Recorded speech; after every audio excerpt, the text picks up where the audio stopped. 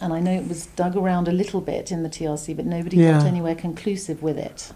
And what I was told by Henk Heslinger, who's the white policeman, Henk Heslinger, who's the white policeman in the film, who is brought into the operation, and who's still alive, and he was sent in 1994 to go and talk to Jerry Richardson in jail when he was in the maximum security jail.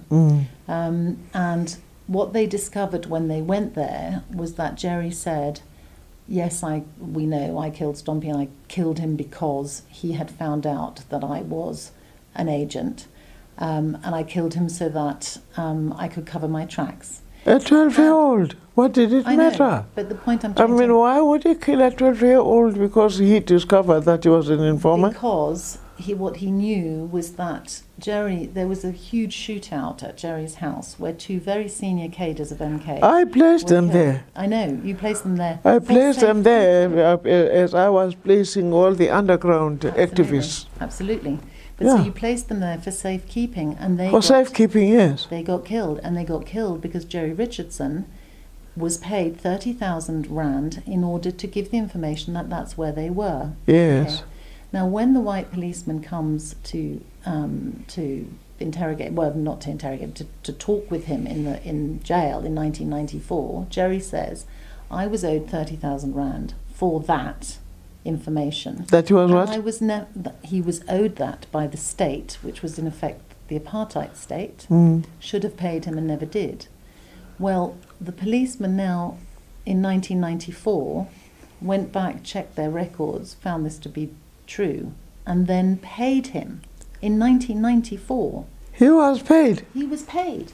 And because he was... I don't believe that. And because he was in jail... When he was in jail, what did he do with the money? Exactly, well, that was the point. Because he was in jail, he said, I can't spend this money, so instead, will you buy me a diamond solitaire so I can give it... A diamond? A diamond engagement ring, solitaire, so that I can give it to my fiancée, this woman I have fallen in love with.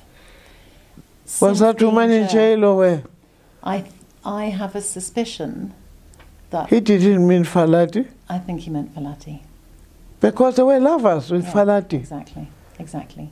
So in the film, when you see Jerry Richardson get out of that armoured car, when he's going into the TRC, he's carrying the book. That book that was written, that very damning book that was written with the Katiza Kebukulu. Yes, I mean, it was written by the security branch. Right, well, that book, why is he carrying it? He's been in a maximum security jail. He's carrying it because Koliswa Falati has given it to him, because she's also carrying it when she comes into the TRC and she shouts at you saying that you're a murderer, etc. So there's an enormous story here that I would have... And there he goes to die. Yeah, and then he goes to die. But he was paid, and he was paid in 1994. So this other policeman is still alive? Yeah, yeah.